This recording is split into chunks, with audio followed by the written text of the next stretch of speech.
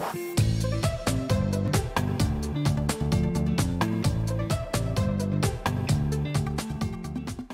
Steve. Hi everyone. My name is Suchita. I've been in the course since the end of March, beginning of April, and these mastermind coaching calls aren't just a regular LSAT class, where you come and expect lecture and stuff. It is not. We are here to support each other.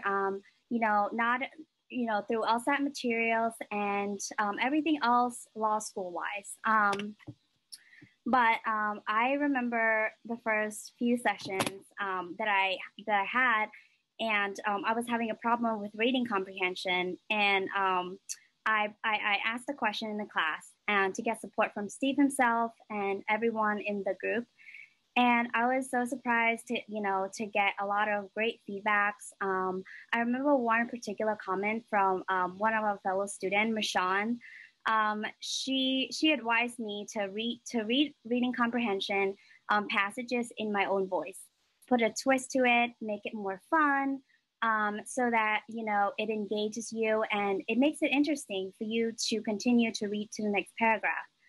And also, I always get invaluable knowledge from the sessions. I remember another one particular session was a student asking how could she improve on logical reasoning. And I think our other friend, Annie, was saying that she does 10 minutes, the first 10 questions of logical reasoning timed. And with that knowledge, I took it as my own. I know that I wouldn't get to 10 questions in 10 minutes. So instead of that, I gave myself 12 minutes. And then, over time, you can obviously decrease that time, but it was great advice. And ever since, I've been improving and looking forward to do logical reasoning timed than before. The other really important is the new program that Steve has, is the presentation. When I was presented with this opportunity to present in class, I took it with the heart. I wrote my own game and my own logic game. And with that, there was a lot of learning during the process. So up to this point, I have done a ton of logic games. And I wanted to learn more because I was having trouble with games that have only like 2 or 3 rules. And I wanted to learn that for my own. So I decided to write a game with not a lot of rules.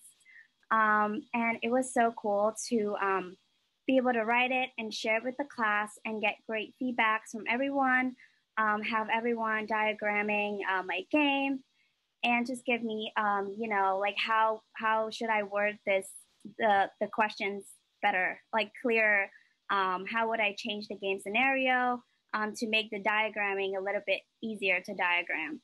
And with that, I learned from a test maker perspective, is that there's only so many questions that can be derived from the rules and the game scenario. And, when we going to do logic games, we get this intimidation of oh my God, you don't know what questions they're going to throw at you. You get so intimidated. But when you write your own games, I was having a hard time coming up with the 5th question.